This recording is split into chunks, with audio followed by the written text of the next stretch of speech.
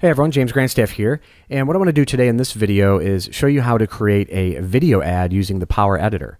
All over Facebook and all over the news and all the blogs, we've been hearing how video views or video ads are becoming so popular and effective on Facebook, and I actually just started testing them really hardcore just within the past few days here actually. So I just kind of wanted to show you what I've learned so far and show you how to set one up. They're fairly easy. And there's really some cool retargeting things that are kind of built in automatically when you select video views as your objective. So I'm just going to walk you through it real quick. And so here we go. I'm in the Power Editor. And the first thing we want to do is start on the Campaigns tab and then click the plus sign here. And then you just want to type in the name of your campaign. I'm just going to go Video Test. And for objective, you want to select Video Views and then click Create. And then basically you're done with this step, and then come over here and click View Ad Sets, and of course you'll have none, so you want to click the plus sign again. And typically for the ad set, I would type in like the name of a group that you're going to target. So like if you were going to target, golf, again, I just always go to golf, golf lovers, that would be the ad set name. Create. Then you come down here and you do your budget. Schedule, I just kind of leave default, it'll just run automatically. You go in here and you edit your audience like you normally would. So you would go in here and you would select, the state, the age range, your demographic, and then the interests. Of course, you would select golf or whatever it is you're trying to, whatever audience it is you're trying to attract. And then placement down here, you can do the newsfeed ad, desktop newsfeed, or right-hand column. Mobile newsfeed and desktop seem to be the most effective so far with the video ads. So I might just uncheck that. Down here, I've just been leaving it at the default here, get the most views at the best price, and that seems to be working pretty well. So next we come over here and click View Ads, and then this is where you actually click, actually we have to click here again and create the ad. So I'm just going to do like Ad 1. All right, so now uncheck this, select your page. Now this is really where the Power Editor has really improved. Here's where you can type in like quite a bit of text and it'll give you a preview over here. So I recently created an ad. Let me grab the copy real quick. Okay, so what works really well here is if you type in the text, you're really unlimited here with the amount of text you put in. So this is kind of like the old school dark post or unpublished page post. Really, it's just a newsfeed ad now. So what you want to do is type in your copy right here or your post text, and then you can do something like learn more with an arrow and then put a hyperlink in there. So this link will show above the video. So as people are scrolling Facebook, you've seen it a million times, these videos autoplay. Well, they autoplay without sound. So you don't hear any sound, but you see the video autoplay.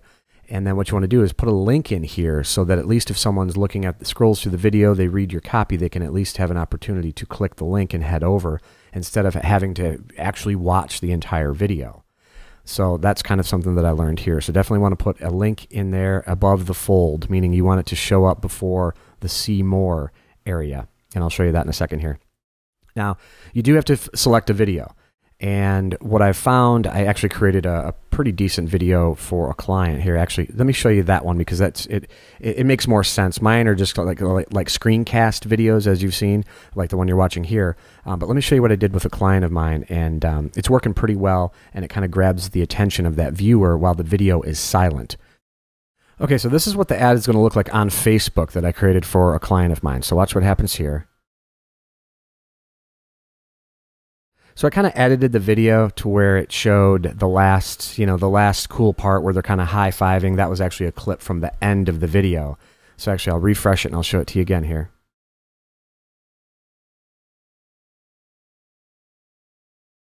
So I kind of showed the last part first, and then it jumps right into her testimonial. So the idea, if we watch it again here, is that this is going to grab their attention. We don't really care about the audio at this point. Then you see the logo. And then right here, you're like, oh, okay, what's this person saying? So let me click play. And then the video starts playing and you can hear the audio. Or at least the idea is that somebody will click here, then listen to the testimonial. So that's kind of the idea. You want to put something in front first to grab their attention. It could just be, text on the screen. Hey, click here to, watch this video, or put some, a headline in, like a PowerPoint slide or something like that at the very beginning to grab attention. This video didn't have that, so I just found the coolest clip that I could find from the end, a cool little screenshot, and then boom, it just kind of worked out. And then it leads in here, and you know, again, if someone's interested in this and they read this testimonial, they might want to, of course, you know, take a minute to click play and actually listen to what this woman is saying. So that's kind of a little trick there. So let me go back to the Power Editor. So you would select your video, and then you can do a custom image. So you saw at the beginning it was the doctor and the woman, so you could do you know, custom screenshots. So they're going to give you a few choices here. Again, mine are quite boring because they're just screenshots, but you can upload, you know, a custom one if you'd like.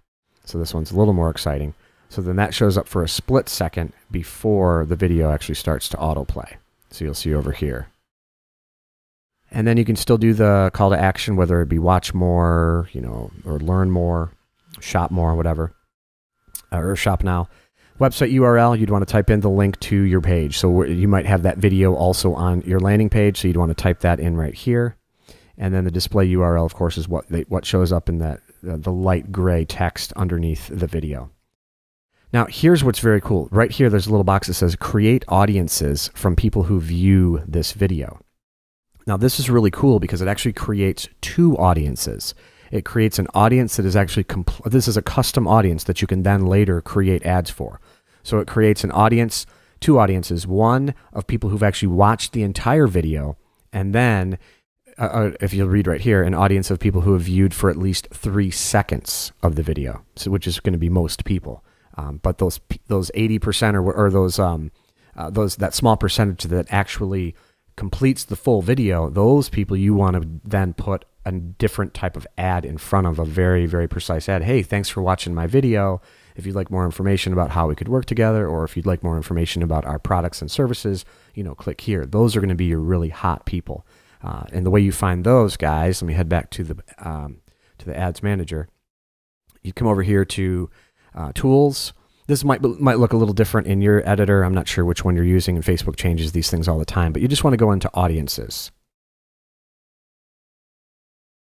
And then you'll notice right here, there's two here. These numbers are the same, right? 2018, 2018. You have completed, and then you have viewed.